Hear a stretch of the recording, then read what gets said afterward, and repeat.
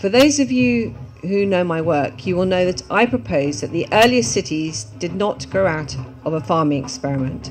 They did not come from marketplaces that grew as we exchanged more agricultural produce, but were the result of an archetype that was shamanically accessed by a priestly elite using psychedelics. Now, when I'm talking about civilization, I'm talking about life as lived in cities. It's very precise, very specific, and that I'm saying these were the outcome of psychedelic experiences. So if I'm right, why are we so ignorant of the role that psychedelics have played in the creation and history of cities? What has happened to cut us off from our past? This presentation is going to focus on the cultural barriers that have prevented us from knowing more about civilized shamanism. In particular, I want to explore the historic role of the Indo-Europeans, our ancestors, especially from the Iron Age onwards, especially from about 1200 BC, although I am going to go much further back in time, because I think this has shaped our misunderstanding of the original city people who were in Mesopotamia. And I'm going to suggest that this legacy possibly informs modern Western negative attitudes towards psychedelia. First, I want to define my terms. What do I mean by civilization? And when we talk about civilization, this is usually where we start, with Greeks and Romans. We credit them with civilizing influences of sanitation, legal structures, medicine, philosophy, mathematics. But it doesn't take much genius to work out, however, that the Romans learnt much of what they knew from these people, pre-700, who were already on the river Tiber around 700 BC when the Latin speakers first rocked up, the Etruscans. They were already there. They were the ones who taught the Romans everything they knew about how to live in cities. They even built their early temples for them. But where did the Etruscans come from? Geneticist Steve Jones has identified genetic links with Phoenicians, who had close links with Egyptians. And what is clear is that all of these people, Etruscans, Phoenicians, Egyptians, had much in common with, for example, cities of the Indus Valley. And while the Egyptian civilization goes back to at least 3100 BC, if not earlier, the much older cities of Sumer in southern Iraq, ancient Mesopotamia, date back even further to around 5500 BC and a hole in the ground. Here's that hole in the ground. This measured about 12 foot by 15 foot, not much bigger than some people's house sitting rooms.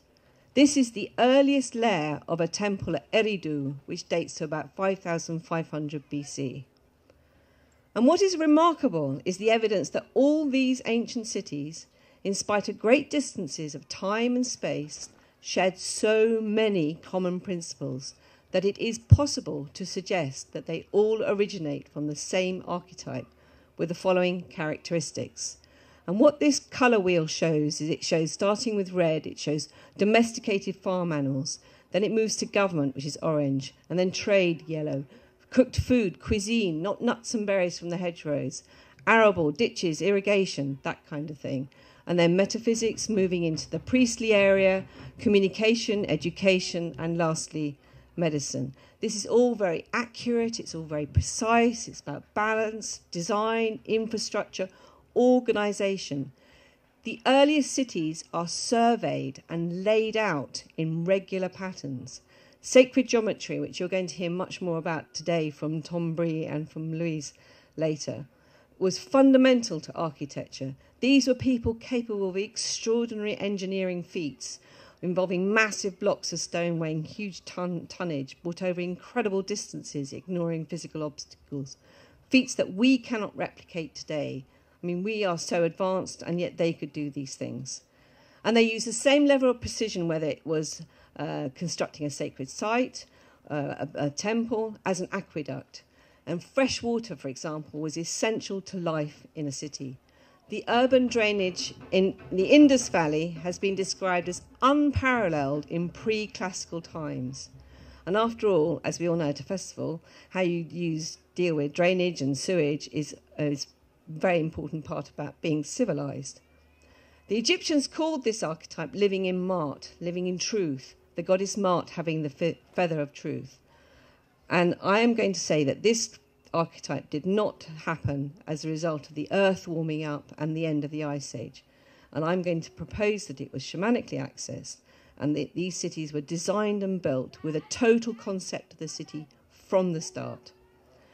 Having said that, there were momentous changes in agriculture which coincided at the same time as cities were built. Yeah, and it's called the secondary products revolution. And what this meant was that instead of just penning up wild animals for meat and hides, which Neolithic man had been doing for thousands of years without actually domesticating them, an auroch, for example, became a cow and could be used for milking and producing the secondary products of butter and cheese. The onager they thought was the precursor of the donkey, but that actually stayed an onager. Whereas the tarpan, that did become modified and turned into from the wild horse into a domesticated horse. The sheep is possibly particularly interesting because that around this time horizon, which is around 5,500 BC, developed wool, having previously had coats like deer. And the Shanidar cave that you were talking about yesterday, Scott, has lots of sheep bones in it, but they're probably this earlier unmodified type of sheep. Whereas the significant part about this is suddenly they have wool and they become useful. And we have convinced ourselves that these changes in animals allowed the growth of cities. But this shift to domestication was relatively instant. It wasn't evolutionary. If it was really possible to domesticate wild animals simply by penning them up, why did that change not occur much earlier, when Neolithic man had been doing it for thousands of years? Exactly. What brought about the change? I mean, it really begs the question, and it's a question that isn't posed. It's a question that isn't asked. Exactly, because we take it for granted. We take it for granted that these things somehow happened. And so what they say is that because the animals changed, cities could happen. And I say it's the other way around. I say that these animals were deliberately modified. I say they were genetically interfered with. Because what is the chance of Neolithic man suddenly spotting that an auroch has a useful gene? Here is a picture in the top corner. You can't really see it. It's a cow that I used to own on the farm. How did Stone Age man suddenly have the benefit of hindsight? How did he know what would make a useful cow? And how suspicious that the outcome was so convenient and so useful. And it's also reasonable to suggest that there is possibly a missing link between hunter-gatherers and Bronze Age city dwellers. The earliest Bronze Age farmers were not necessarily former hunter-gatherers who adapted to some kind of environmental change. They're completely different kind of people. There's a different kind of thinking about it. Hunter-gatherers are not used to staying in one place. They follow herds, even when they pen them up for short periods. They were more used to killing than keeping stock alive. It's a totally different skill set, becoming a livestock farmer.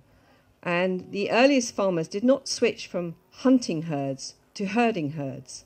And what supports this view is that the earliest examples of Bronze Age farming that I have been able to find always involved a settled pattern first, which included pigs. Before they changed to herding cattle and sheep, they modified pigs first. And pigs you don't herd over long distances, whereas cattle and sheep you do. So I find that in itself an extraordinary thing.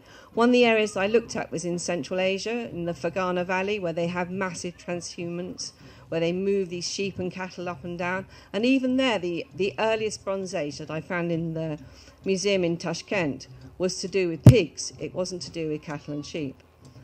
And the archaeological evidence reveals that the origin of a city wasn't the randomly organised marketplace. It doesn't grow organically. The first evidence is always a shrine, like that hole in the ground I showed you, this site at Eridu.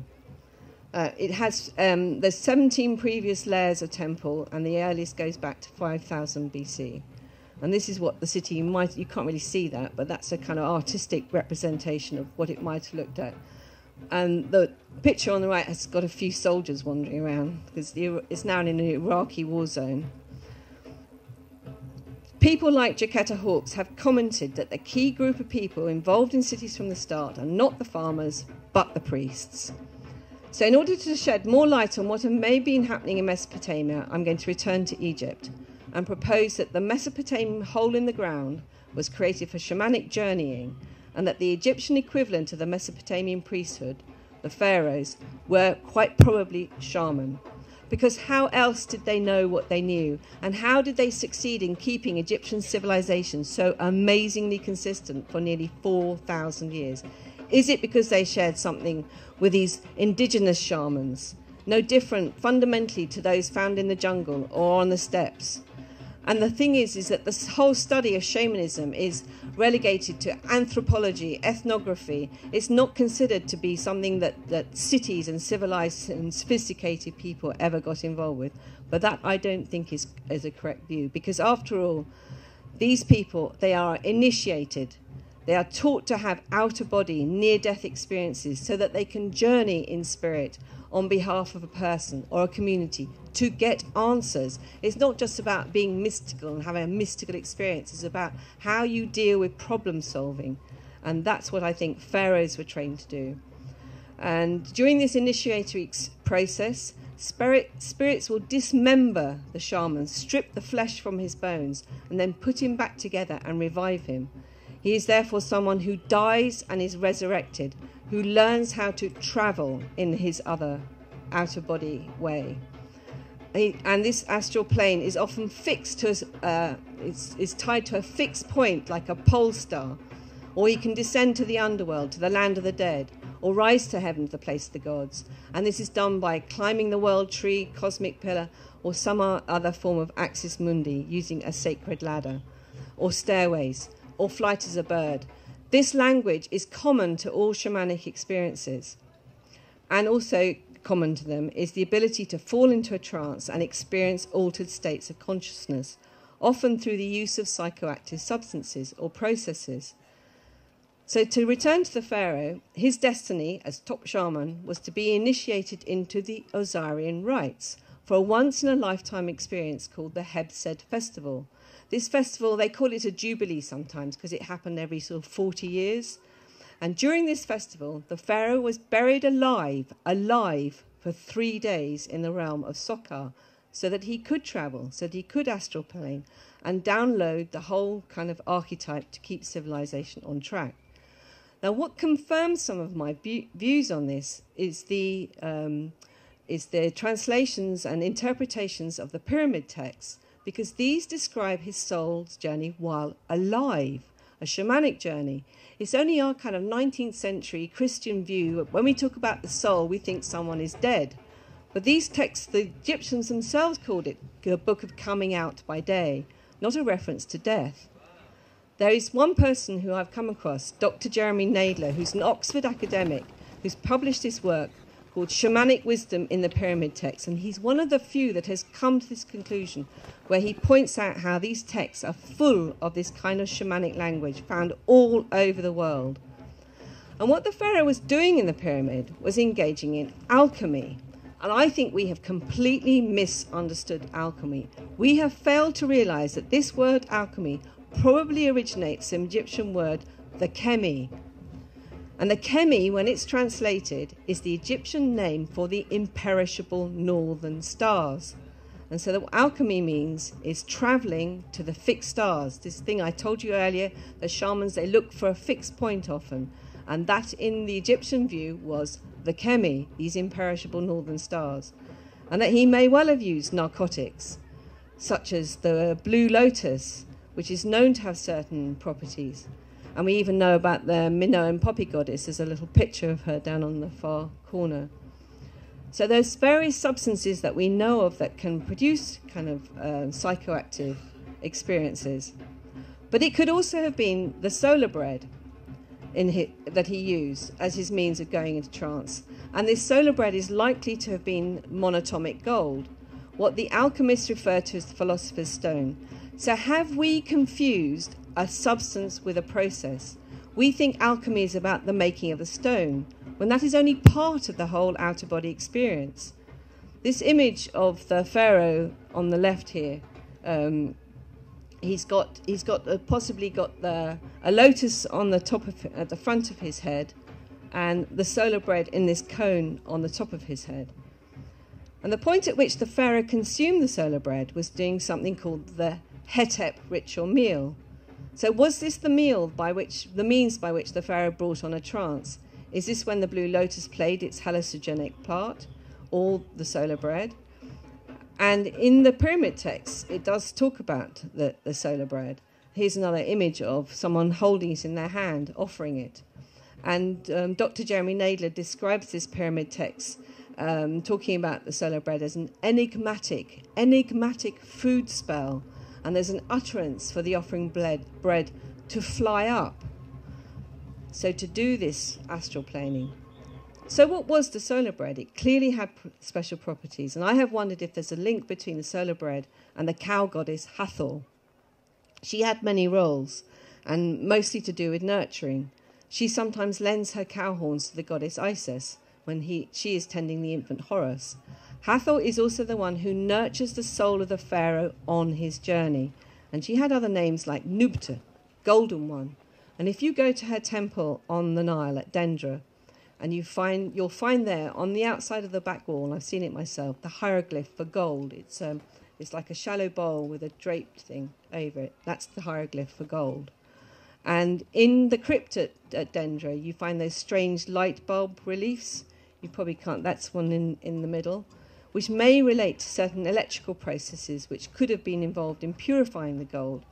And even more significantly, at her temple at Sarabit el-Khadim in the Sinai Peninsula, where in the 19th century, Flinders Petrie, the great Victorian archaeologist, he found vast quantities of a mysterious white powder with no animal residue in it. And this could have been solar bread, powdered, and it was hidden under slabs in the floor. It could have been the philosopher's stone. Either way, Egypt was able to remain amazingly consistent, as I said, for about 4,000 years. With its pantheon of deities, we have the great god Osiris, and his consort Isis holding the balance, the pharaoh as the chief shaman, nurtured by Hathor, possibly using blue lotus, monatomic gold, solar bread to astral plane, keep it all going, watched over by Thoth, also here down on the left, also known as Hermes and Mercury, so that the Egyptians and the rest of the world could live in harmony. His mart on the far with her feather, live in peace and harmony. Egypt saw itself as the temple of the world. It saw itself as having this role. Civilization, the full archetype. Yeah, you can put the feather up on your head and be marked. That's right, exactly. So why did it all go wrong when we already knew what to do and the Egyptians were holding the balance and they were the temple of the world and it was all peaceful and these places knew how to survive and exist in great sophistication? Why does the civilized West have such a problem with narcotics and psychedelia? And why are we so ignorant about shamanism and its connection to civilization? And what have we done to our beautiful blue planet? What have we done? These are just dreadful images. I don't even want to dwell on them. How we treat people, how we treat the world, and it's soulless, and is this really what it's all about? That's a load of television screens. I mean, is this where we're going? And so, in my view, one answer, very simplistic, one word, Indo-Europeans. These, our ancestors, I think, have been and still are the problem. So how am I defining Indo-European? In 4 ways: language, culture, genetic material, and location. And by language, I mean these people who spoke these languages, which is Armenian, it's German, it's Greek, it's Roman, it's Celtic. Anybody who thinks the Celts were somehow indigenous to this country are deluding themselves. They are just part of these Indo-European Tocharians. But it doesn't include Basque, and it doesn't include Hungarian. And I'm fascinated, Scott, that you found so many of those skulls in Hungary. I thought that was really interesting. I want to talk to you some more about that. The link between these languages was discovered in the 19th century when they realized that Indian Sanskrit, Persian, Iranian, and Indian are also part of this list.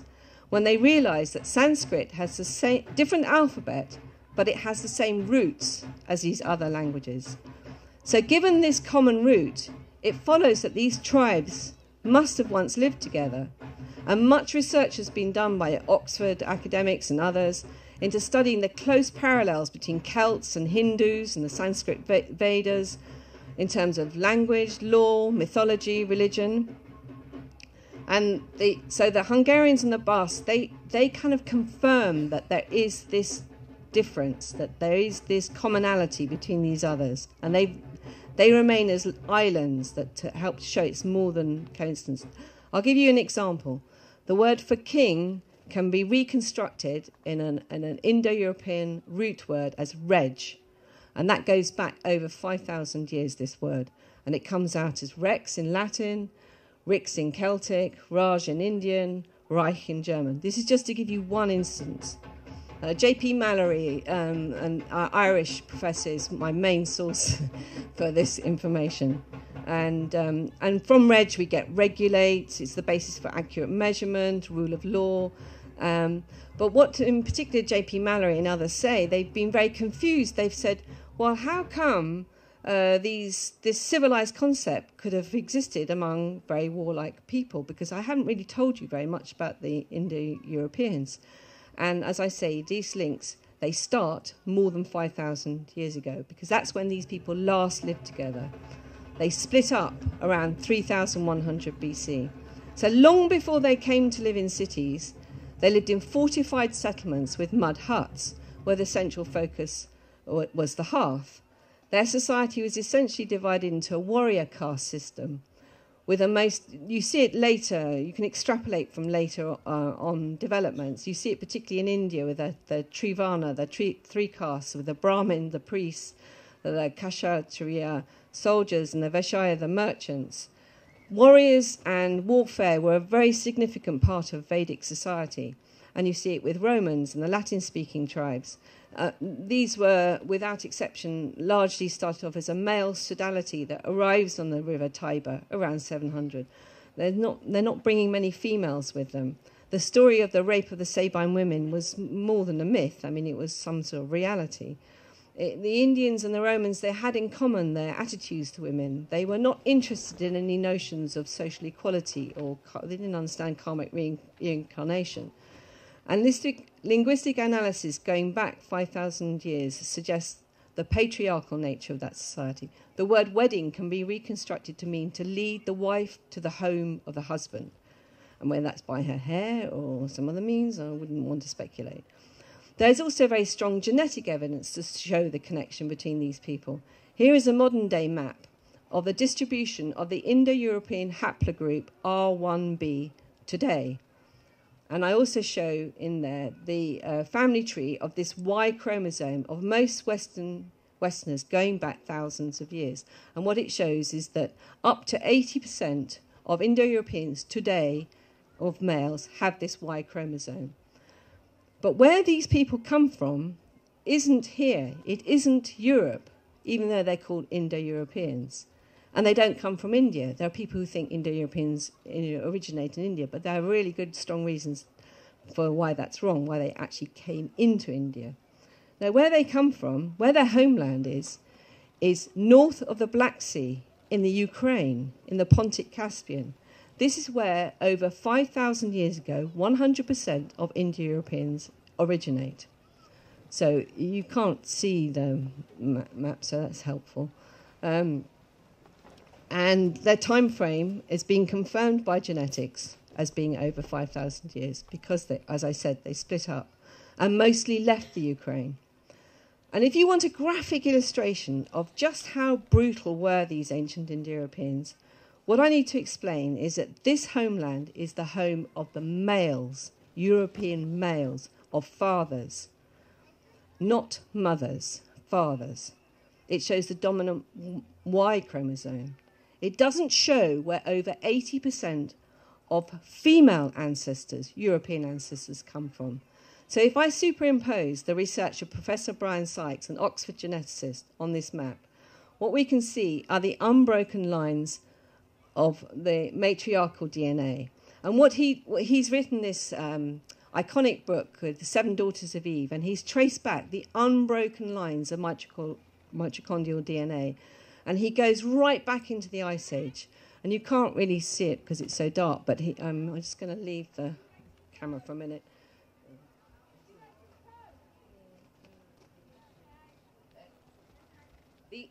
He's actually identified the places where these women, these founder mothers, come from. And they're all in Europe, and they were living here during the ice.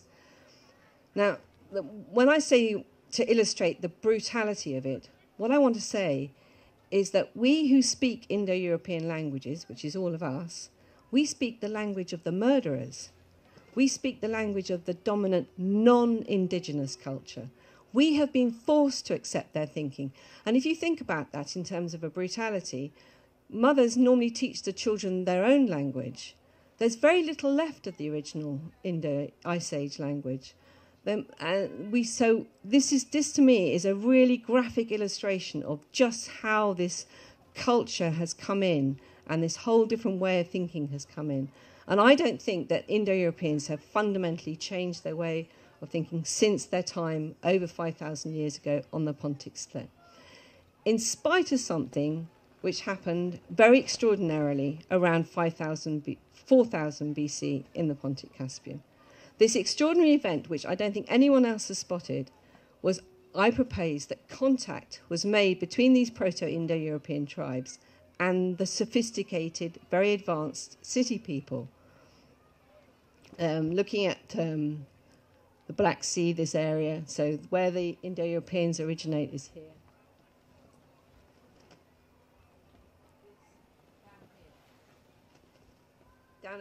Down at the bottom is where the those early cities I was telling you about originate. And I think that there was a movement from the city people in southern Iraq, in Mesopotamia, who travelled to the Ukraine. Now you might say, why would they bother? Why would they go to a place where these people live in mud huts, they're warlike, they're warriors, they're very unsophisticated? What on earth would we want to be doing with them? Very good reason. The sole reason why these people make contact is because of the wild horse. That is the zone of the wild horse. It goes all the way across the top of that, the steppes. And the city people, potentially, if I'm correct, had the means of domesticating them. Now, you can read books about how the Indo-Europeans were incredibly amazing, and they domesticated all these horses and turned them into riding horses and all the rest of it. And I don't believe a word of it. I don't think the Indo-Europeans were capable of anything except for killing things and dominating. And I think that this... Because, after all, they'd lived with these wild horses for thousands of years and there was no change. But around 4000 BC, which is when the earliest horse bones have been discovered in the Srednji region of Derevka, in that part of the Pontic Caspian, I think it's because of this contact. And I think this contact was more than casual. It was actually, believe it or not, genetic too. There's a Swiss firm of geneticists who have established that Tutankhamun shares a common ancestor with the Indo-Europeans that places it right in that time frame and in that place, in that area. And I think it's also rather interesting and curious that geneticists have traced the blue-eyed gene to the northwest area of the Black Sea. In 2008, Professor Hans Eiberg at the University of Copenhagen published research on the blue-eyed gene, tracing it to a single ancestor that lived between, he has a very wide time range, between 6,000 to 10,000 years. Well, I think it's probably more like 6,000 years. According to his research, a genetic mutation occurred which literally turned off the ability to produce brown eyes. And I just beg the question, is this mutation also linked to the city people? Now, regardless of all these genetic links, it's true that no cities appear in the Pontic Caspian, but instead the Indo-Europeans picked up techniques and words that they did not necessarily fully understand, such as the meaning of that word king, reg. And there were a number of gifts from the civilizers.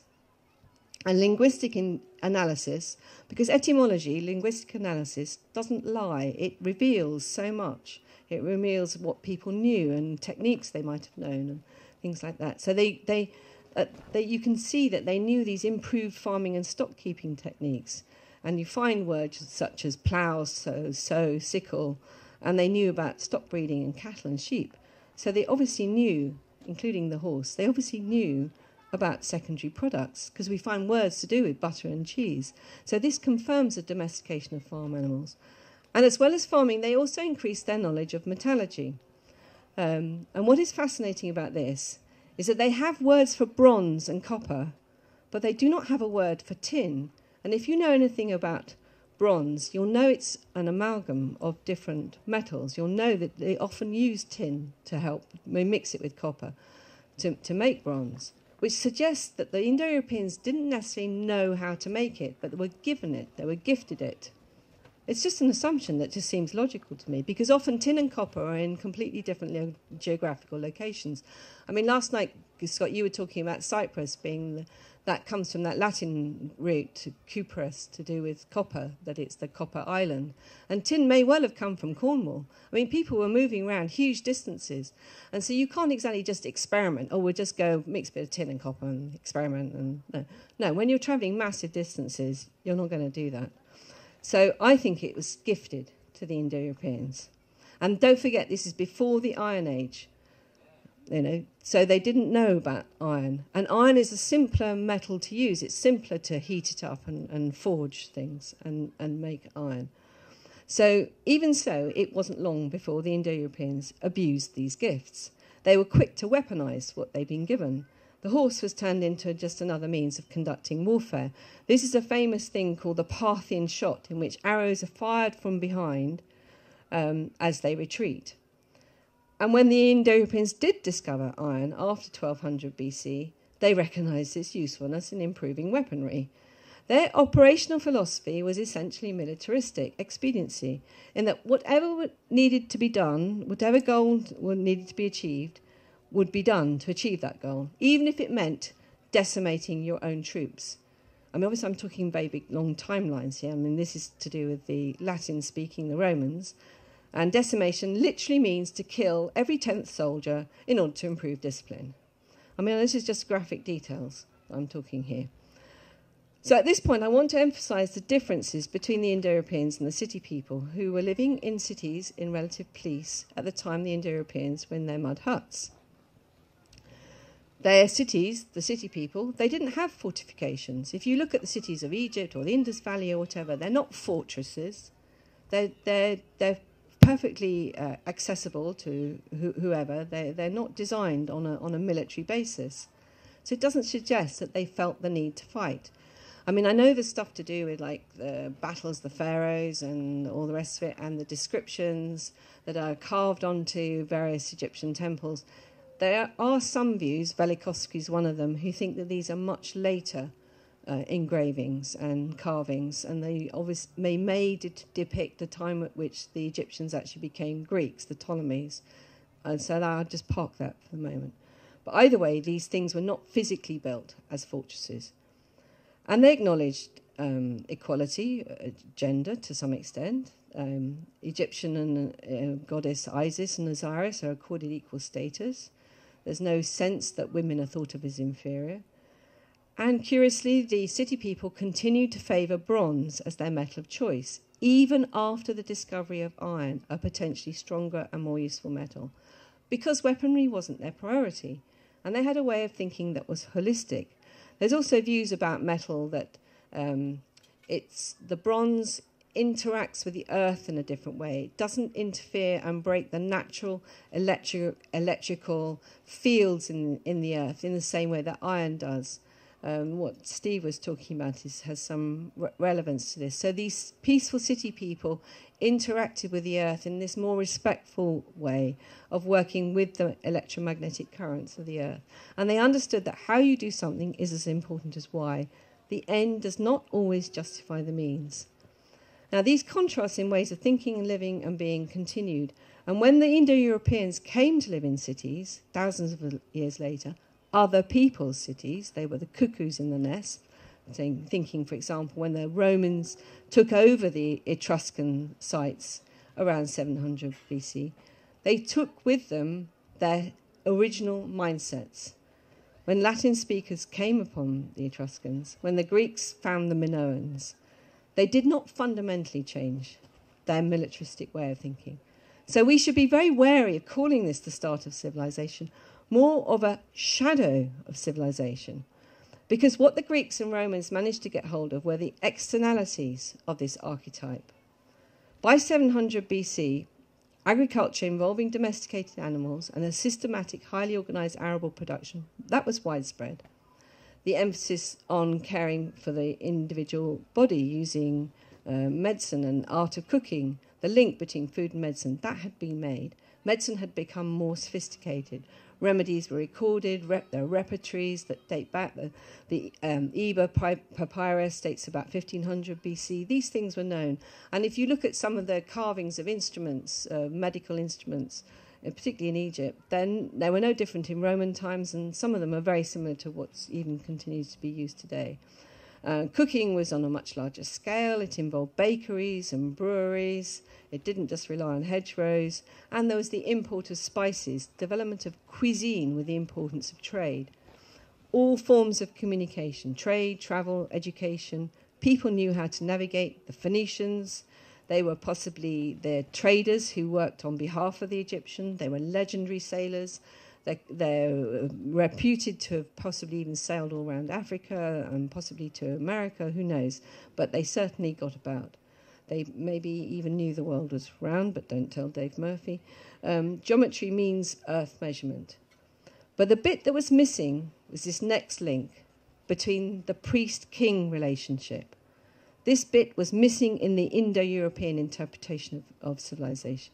The bit that's to do with how to shamanically access the secrets at the heart of civilization. Curiously, the Romans did pay lip service to that aspect based on the king-priest relationship. I was kind of blown away when I discovered that they had this priest who was called the Rex Sacrorum, the king of the sacred. I thought that was really odd. And it's like they just had these shadows of everything. He had no real power. He was just limited to duties concerning calendars. His lack of power and emasculated role serves to emphasize the superficial connection to this ancient archetype. And so disconnected from shamanic practices and the use of substances were the Romans that intoxication through alcohol was their main escape from reality, not psychedelia. The bacchanalia is a frieze that's found in some tomb in the middle bit that dates to Roman times. And this served no other purpose than just pure hedonism. I mean, these scenes are quite crude, they're quite graphic. And there were, it has to be said, exceptions in the Indo-European world. The Greeks, possibly because they were the closest to the Egyptians, and to some extent the Celts, where they took up the Druids. The Greeks had places like Delphi, because I do think that Druids predate Celts. I don't think they were necessarily just Celtic. The Greeks had places like Delphi where the oracle was, and they had Eleusis, where extraordinary mass shamanic rituals involving mind-altering substances took place. But these were private things. Not anyone could go. The Emperor Nero was denied access to the Eleusinian mysteries. And although these places were important and their use lasted for a long time, they did not prevail. It was the might of Rome. This map shows you the full extent of the Roman Empire at its height. And the Romans were more interested in using their military power to persecute what they regarded as carriers of ancient knowledge, those who may have used shamanic practices, including Druids.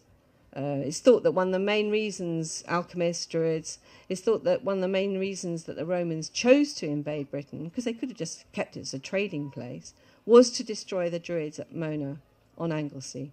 That was their main focus for the military invasion of England, of Britain. And the Romans also persecuted the Essenes and the Chaldean Magi. I mean, the Chaldean Magi thing, that's extraordinary. In about AD 70, I think it was, Mark Antony fought a campaign all the way to the middle of Turkey where these Chaldean Magi, the remnants, these ancient wise men, continued to live in the remnants of the Hittite Empire, and they went all that way to destroy them. I mean, why? I don't get it. I didn't understand that. And as the Romans increased in power, so Egypt declined. And there was a particularly sad prophecy from the Hermetica, ancient collection of Egyptian wisdom. It talks about Egypt being the temple of the world and that a time will come when Egypt will be abandoned. The land that was the seat of reverence will be widowed by the powers and left destitute of their presence.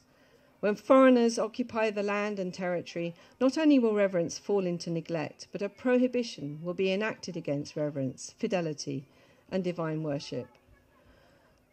And then this most holy land, seat of shrines and temples, will be filled completely with tombs and corpses. Only stories will survive, and they will be incredible to your children. Only words cut in stone will survive to tell your faithful works. Whoever survives will be recognized as Egyptian only by his language. In his actions, he will seem a foreigner. Now, this reference to Egypt as temple of the world possibly refers to some idea that I heard. I don't know if any of you have come across Daniel Pinchbeck, who written stuff about 2012 and things. He made an interesting comment at an event I was speaking at, that higher dimensional entities can no longer rely on humans to transmute gross energy to more subtle forms because there is insufficient reverence today. And if there's one theme that's come out of many of the talks that have been held this weekend, is gratitude. We don't show enough gratitude. We don't appreciate. We don't acknowledge. We don't have this reverence. And so just even by talking about these things and revealing this prophecy, this is an opportunity for us to start to reverse the process. And some of the things that we do at festivals like this help to connect back to this ancient way of being, this eternal way of being. Now, the scenario that I described in this quote, it was gradual. From 700 BC onwards, Egypt became increasingly vulnerable to Egyptians, especially Indo-European tribes. This is the timeline of Egypt's decline. Starts in about 600 BC with the Persians. They're Indo-European. And then in 333 BC, Alexander the Great. He was unusual because he loved Egypt. He wanted to invade it in order to absorb it, and he wanted to protect its knowledge. And he's helped to inspire the creation of the Great Library at Alexandria. But he's still an Indo-European at the end of the day. And it was... And this is when the Ptolemies, the Greek pharaohs, take over. And so we start to see a different kind of Egypt starts to emerge. It was another 300 years before the Romans succeeded. They kept on trying, but they succeeded in 30 BC with Antony and connecting with Cleopatra, who of course was a Ptolemy. She wasn't really purely Egyptian. And by this time, much of the secret knowledge had begun to disappear from Egypt, because Egypt had no real answer to military might. It's the same as the Buddhists in Tibet. You have no real answer to the military might of the Chinese. You cannot cope with these physical attacks on you. And then these persecutions by the Romans became even worse once the Rome discovered Christianity in the 4th century, and they decided to use that form of religion. So if we return to the Rex Sacrorum, this priest, the king of the priests, he had always worked in a subordinate role with another priest known as the Pontifex Maximus, a title that is more familiar to us in a later context. It's this priest that morphs in the 4th century AD with Emperor Constantine's decision to adopt Christianity into the all-powerful Pope, the head of the Roman Catholic Church. And even today, he's still called Pontiff. It means bridge. It's to do with the bridge of connecting things.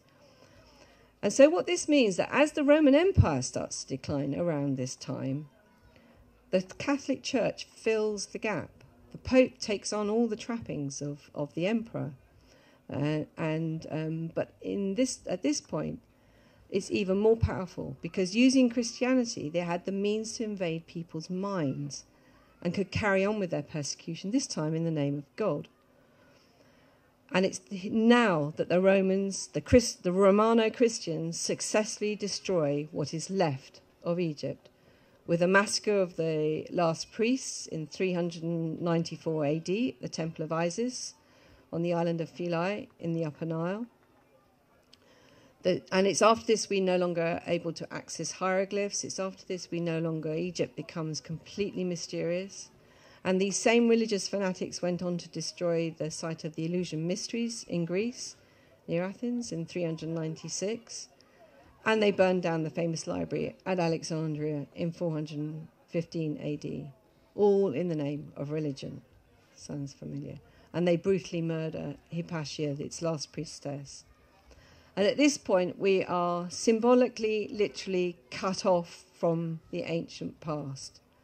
No means of accessing Egyptian wisdom is available. That is only rediscovered 1,500 years later in the 19th century with a Rosetta Stone when the Frenchman Champollion translates it. Because it's found, this stone was discovered with 3 types of script on it, and one of them was a Greek script, which he was able to understand so that he could see from that what the other words in the 2 Egyptian scripts could mean. So to summarize, comparing the Indo-Europeans with the city people who began living in cities 7,000 years ago, largely peaceful, no fortifications, gender equality, favouring bronze for many reasons, a way of thinking that's holistic. They had alchemy with its use of mind-altering substances, secret practices, but nevertheless done for good of people, as their means of connecting with the divine and for the benefit of their communities in shamanic rituals. They relied on secrecy to protect the knowledge of astral travel. Curiously, there were once upon a time some vestiges of European shamans.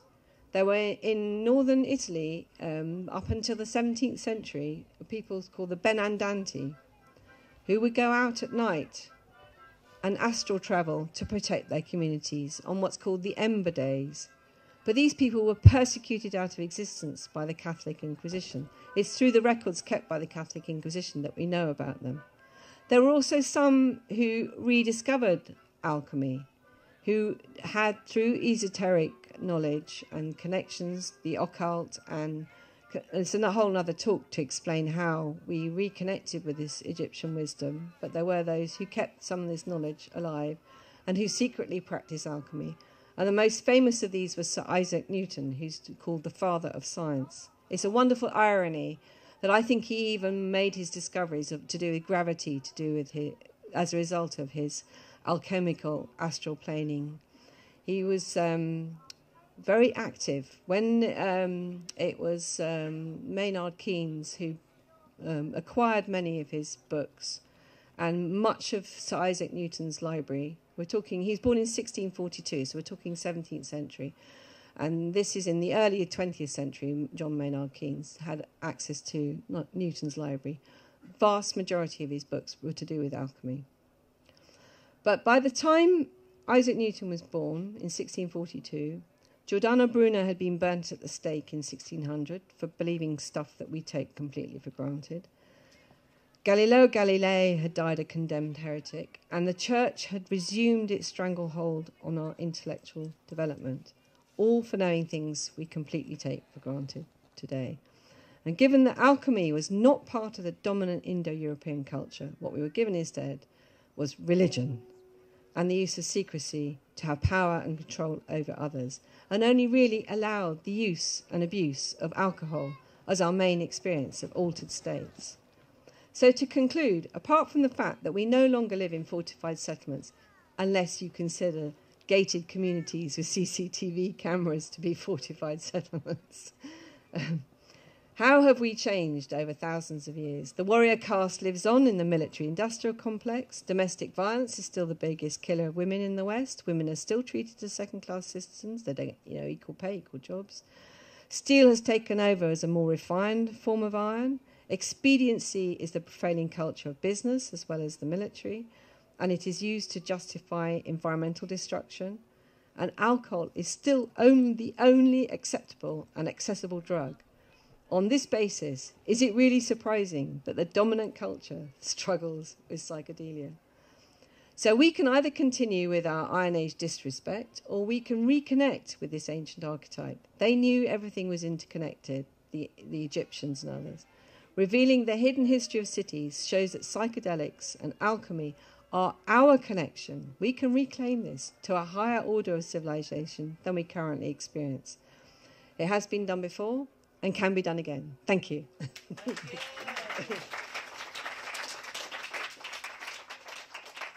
I don't know what time it is.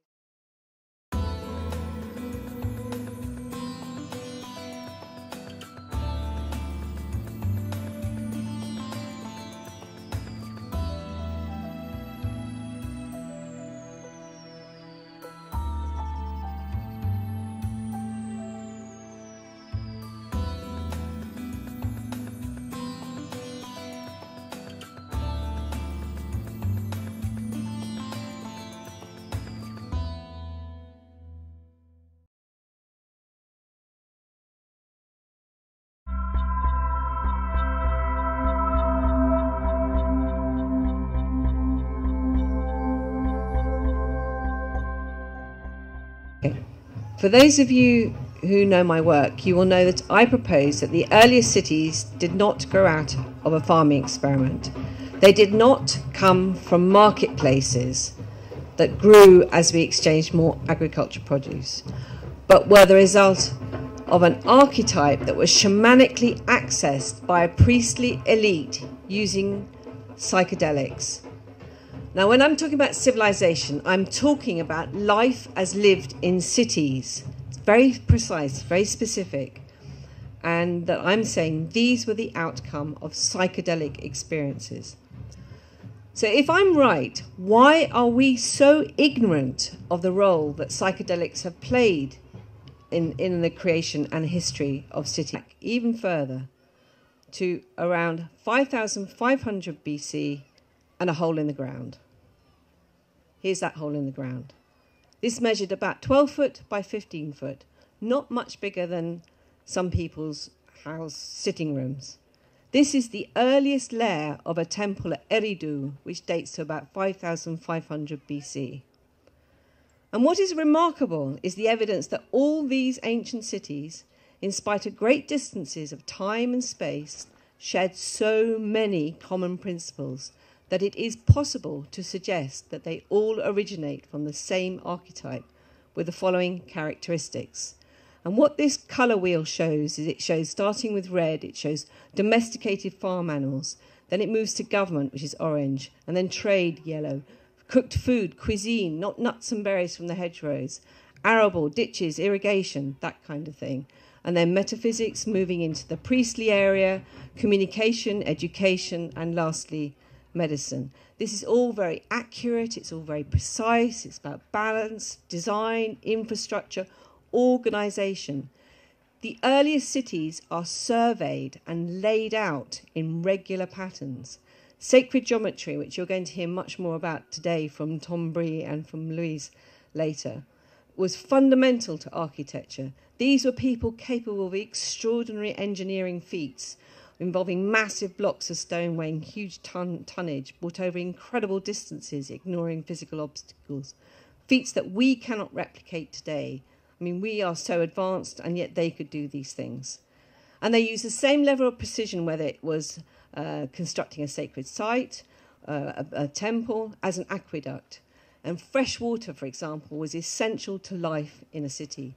The urban drainage in the Indus valleys. What has happened to cut us off from our past? This presentation is going to focus on the cultural barriers that have prevented us from knowing more about civilized shamanism. In particular, I want to explore the historic role of the Indo-Europeans, our ancestors, especially from the Iron Age onwards, especially from about 1200 BC, although I am going to go much further back in time, because I think this has shaped our misunderstanding of the original city people who were in Mesopotamia. And I'm going to suggest that this legacy possibly informs modern Western negative attitudes towards psychedelia. First, I want to define my terms. What do I mean by civilization? And when we talk about civilization, this is usually where we start. With Greeks and Romans, we credit them with civilizing influences of sanitation, legal structures, medicine, philosophy, mathematics. But it doesn't take much genius to work out, however, that the Romans learnt much of what they knew from these people, pre-700, who were already on the river Tiber around 700 BC when the Latin speakers first rocked up, the Etruscans. They were already there. They were the ones who taught the Romans everything they knew about how to live in cities. They even built their early temples for them. But where did the Etruscans come from? Geneticist Steve Jones has identified genetic links with Phoenicians, who had close links with Egyptians. And what is clear is that all of these people, Etruscans, Phoenicians, Egyptians, had much in common with, for example, cities of the Indus Valley. And while the Egyptian civilization goes back to at least 3100 BC, if not earlier, the much older cities of Sumer in southern Iraq, ancient Mesopotamia, date back